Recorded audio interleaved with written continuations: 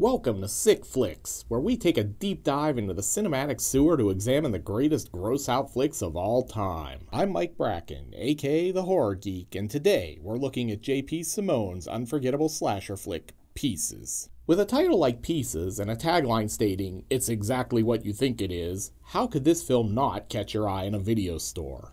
Unfortunately, it also caught the eyes of British authorities, becoming one of the UK's infamous video nasties. Banning the film only helped it grow, though, as more and more gorehounds wanted to find out what all the fuss was about. So, does Pieces really deliver the gory goods? We'll find out when we get to the gore card later on in this video. But for now, let's dive into the plot breakdown. The film opens with a title card telling us it's 1942, and then cuts to a young boy putting together a puzzle. Man, it's nice to see a horror movie open with such a wholesome scene. Wait a minute, that puzzle is a naked woman. Okay, forget the wholesome vibe. We've got a kid putting together a porno puzzle and Mom smacking the shit out of him. In a fit of rage, Mom then smashes a mirror. That's 7 years bad luck. I love that they felt we needed to see her smash the mirror half-heartedly a second time, in slower motion. Mom sends Timmy off to get a garbage bag while she trashes the room looking for his hidden porn stash. Something tells me Timmy wasn't looking for a garbage bag. The good news is this axe to the head means she only has to endure about 7 more seconds of bad luck. The bad news is it's because she's dead. A Saw 2? Man, little Ted Bundy here ain't screwing around. After dismembering Mama, he finishes the puzzle. Nice work, Timmy. Then the cops bust in and find the crime scene. Mom really lost her head over Timmy's porn obsession. If you thought Timmy was gonna get sent off to juvie, guess again. The little scamp fools everyone. This feels like some shoddy police work. Man, we got an axe murder before the credits? Pieces clearly knows my time is valuable and doesn't want to waste any of it. Screenplay by Dick Randall and John Shadow. I don't know why no one ever told me this was written by a porn star and a superhero. With the credits over, we jump ahead 40 years. Thanks, title card. Some person in black is going through a box in a drawer. Damn it, I know the Phillips head screwdriver is in here somewhere. Oh, see, it's right here under the bloody dress of my murdered mother. I knew it was in here. Everything winds up in the junk drawer. I have no idea what this X'd out mother photo has to do with this woman skateboarding, but I'm sure that the movie will explain it all eventually, right? Skateboarding girl looks to be on a collision course with a mirror. When did this movie become a Laurel and Hardy sketch? So, that was random, which is a recurring theme in Pieces. This movie is only 85 minutes long, and as you're about to discover, it's padded shamelessly to get to that length. For some reason, this woman running into the mirror gives us another flashback to the mother destroying Timmy's mirror. Why? This woman wasn't there. I basically feel like we're watching 2 different movies at this point. Come on, J.P. Simone, let's reel this thing back in. Uh-oh, someone's putting that puzzle together again. Meanwhile, in a nearby park, Leatherface starts spring training. Hey, you gonna be long? If so, I'll move somewhere else. Just a few minutes, miss. Don't mind me, this'll just take a minute. Dude just totally chopped this young lady's head off with a chainsaw in broad daylight. Now we jump to Christopher George, who's Lieutenant Bracken. Man, what a great name. And he's investigating the murder. 1982 sure was a simpler time. Kids didn't need iPhones and video games to be happy. They just needed weed and sex on a waterbed. The most beautiful thing in the world is smoking pot and fucking on a waterbed at the same time. Ah, the good old days. After that, Professor John Waters shows up. He isn't interested in your boobs, young lady. Didn't you see that episode of The Simpsons? He clearly enjoys the company of men. Bracken and Detective Mike Pence then set off to meet with the Dean. Then Professor John Waters shows up and the Dean says this about him. Yes, he's unmarried and lives with his mother. Unmarried and lives with his mother, or 1982 code for he's gay. Bracken and Detective Race Bannon then question John Waters, who is supposed to look suspicious because he's got human skulls on his desk. No sale movie, I'm not buying it. Outside, we meet Willard. This guy really loves his chainsaw. Also, he was Bluto in Robert Altman's version of Popeye. Willard here is clearly a red herring too. I've seen enough of these movies to know that the guy who leers his way through the movie is never the killer. Plus, he's only got eyes for olive oil. Next, we jump to the library, where these two want to study anatomy. I want to do it underwater. See you in the pool. Man, that's a kinky note for study hall. Back in my day, kids just sent notes that said, "Do you like me? Circle yes or no." Also, this was basically Tinder version 1.0. Ian Sera, whose character name is Kendall, trashes the note. Nice shot there, Michael Jordan. If Sera looks familiar, you probably remember him from his greatest cinematic achievement. It stinks. After that, this gaggle of hens talks trash about Professor John Waters right in front of him. The campus class of Queen? Wow, no one was politically correct on campus back in the Reagan years, that's for sure. Susan heads off to the pool, which is conveniently totally dark. The dean is clearly trying to save on electricity.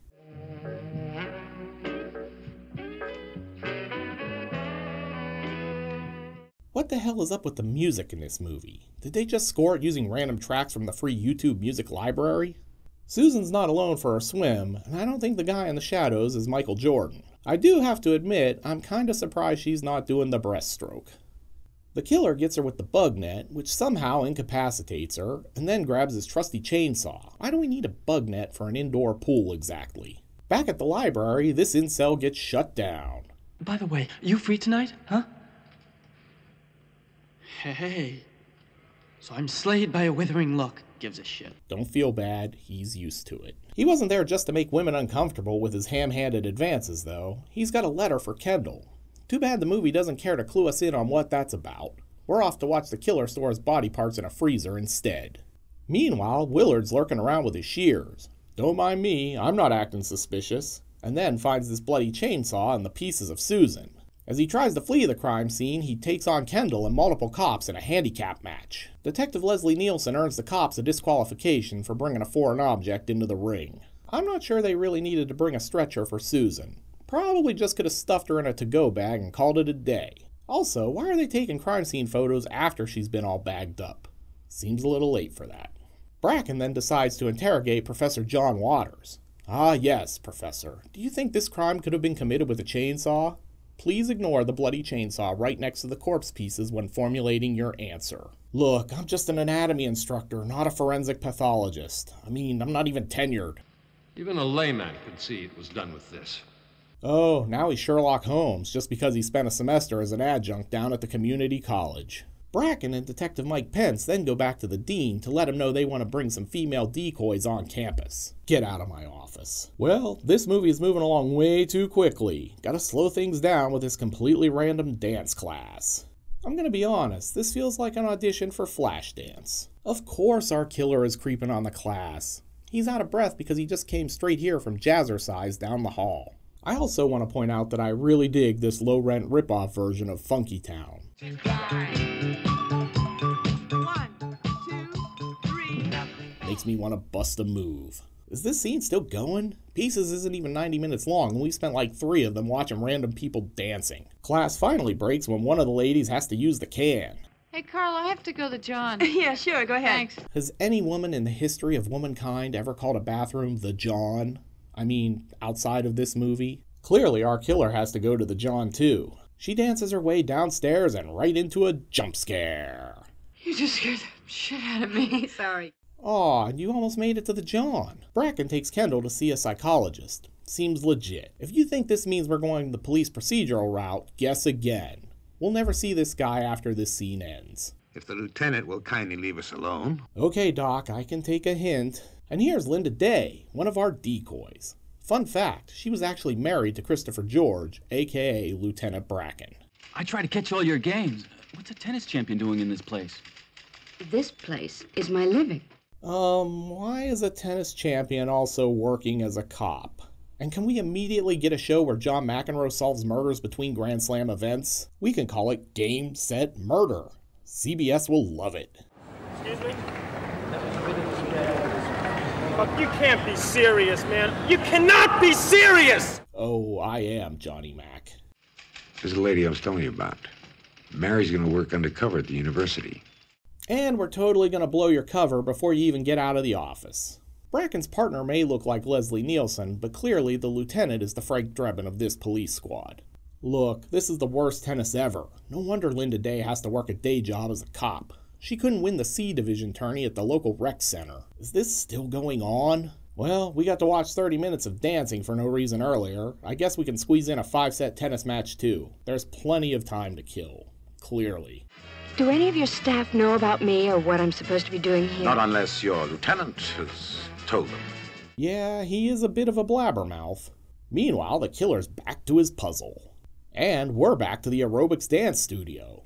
Hopefully the killer gets his girl this time. He stalks her through the hallways, but she makes it to the elevator. Is that a chainsaw in your overcoat, or are you just happy to see me? How did she not notice this? It's like all those immortals walking around with claymore swords in their windbreakers in Highlander. Inside the elevator, it's Armageddon. Kendall and the cops hear the screams, but when the elevator arrives, the killer is gone. John Waters then appears out of nowhere and immediately looks suspicious. Look, movie, we know neither him nor Willard is the killer. You're not fooling anyone.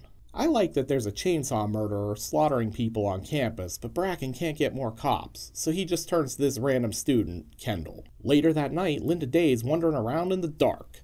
She runs into a totally random kung fu dude. I'm not making this up. Watch this if you don't believe me.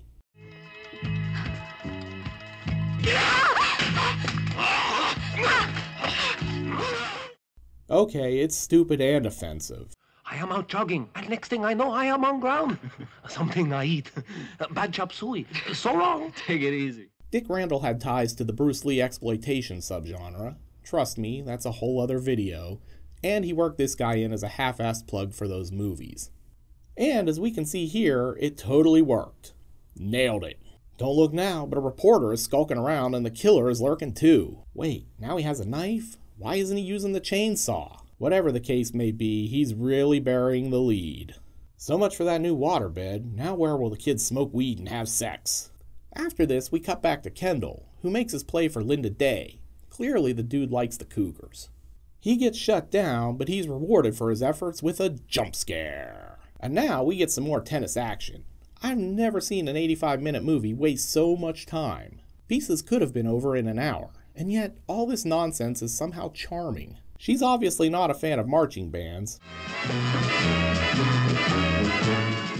And she needs to work on her serve. Chris Everett heads off for the locker room for some gratuitous showering while the marching band music keeps playing. This is probably why I can't hear Stars and Stripes Forever without wanting to wash my hair. If you guessed our tennis star isn't alone, give yourself a screenwriter's credit. The girl gets cornered in a bathroom stall and actually wets herself. So bizarre that they felt the need to show this. Then she gets cut in half. We're back to the chainsaw. Fun fact, that's a pig carcass they cut in half for this effect. Where are the controls? That music's driving me crazy. You're not the only one. While we were out here fumbling with that music, the lousy bastard was in there killing her! Bastard! Bastard! Linda Day acting. Bastard! Jesus, she's really committed. Maybe I can get you some help. Remember that kid Kendall? I'll see if I can get him down there to you. God, now we're sending Kendall down to work the files. Does this kid ever go to class? Look, he's got a great name, but Lieutenant Bracken may be the worst detective ever. Back in the freezer, the killer's playing corpse dress-up. Don't look now, but I think Quentin Tarantino may be our murderer. John Waters and Linda Day have a terse exchange, and then it's time for a jump scare. After that, Linda Day then goes to question the dean. She's here to ask about John Waters. Uh-oh, the dean's slipping Linda Day a roofie. Clearly this was a big problem even back in the 80s on college campuses. Back with the cops, Kendall finds a big clue. Mike Pence verifies it. I appreciate it. I'll send you a case of lollipops. I'll send you a case of lollipops? Is this a Kojak reference? The dean's the one. Apparently his mother was chopped up when he was a kid. Oh my god, it's the dean who's the killer. He was the kid in the beginning. This is not even remotely surprising. When a film goes out of its way to throw leering obvious red herrings like Willard and Professor Brown at you, it's always going to try to pull the swerve and make the killer the guy you'd least expect. Except that just makes you suspect him more. Dean Tarantino clearly has a foot fetish. Kendall, Bracken, and Mike Pence arrive, but the killer's missing. The cops leave Kendall with Day, who's the worst charades player ever. Things look bleak for Kendall, but Bracken saves the day with a well-placed headshot. Someone's been spending some time down at the range. After that, everything looks great. Except there's time for one last jump scare. Oh, and one more. Damn, what a nonsensical ending. I get that horror movies want to give you a good jump scare at the end, but this makes zero sense. How is that thing alive? Is the Dean also Dr. Frankenstein? These are just a few of the many questions from Pieces that keep me awake at night. And now that we've got that out of the way, let's get to the gore card. By 1982 standards, Pieces is a pretty gruesome slasher flick. We've got an axe murder before the opening credits, a chainsaw decapitation less than 10 minutes in, the cool knife through the head, lots of body parts and blood, and the girl chainsawed in half. FX artist Basilio Cortijo really delivers here. And because of that, I'm giving Pieces 3 barf bags out of 5.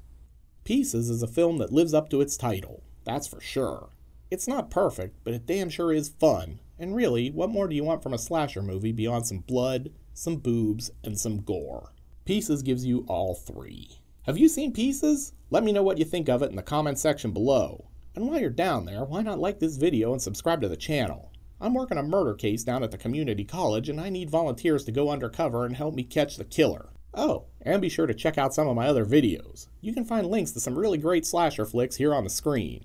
I'll see you over there. Don't leave me hanging. Until next time, I'm Mike Bracken, aka the Horror Geek, bringing you all the splatter that matters.